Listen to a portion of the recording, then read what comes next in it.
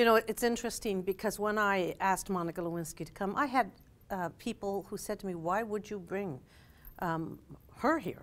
What has she got to say that's important, especially an inspiring message? She has a very inspiring message, and I've made the decision to introduce her because of the opposition that I experienced inviting her.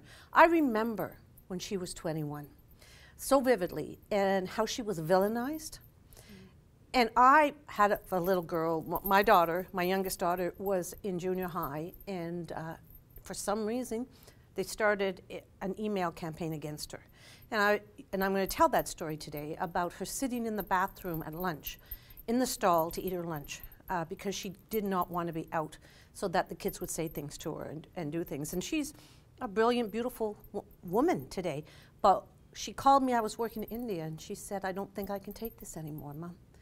I think I have to end it. And she was talking about ending her life at 12 years old because of the bullying. And that has stuck with me so deeply.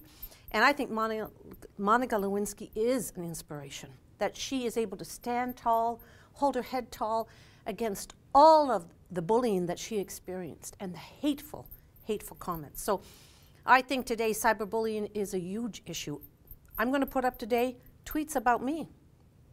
Tweets about me as a woman, and how hateful and vicious they are, because it happens all the time.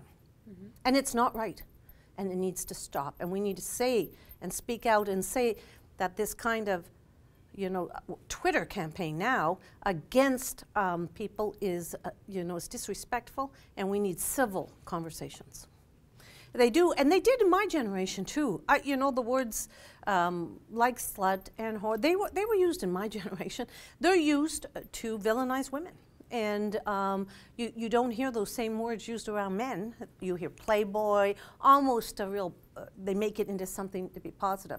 That has to stop. You know, women need to own their bodies and own their sexuality, and we need to respect them for that and respect each other. And so I think that's a classic example of discrimination that particularly targets women and vulnerable women, often young women, like Monica was. She was young at 21. You're young, right? So I think that's really important that we do that we stop that and talk about it and call it out. We're doing at the University of Regina bystander training so that we can support each other. So we're putting bystander training out so that our students get it, so that they can stop bullying when it happens. And it's not always on the victim to do so.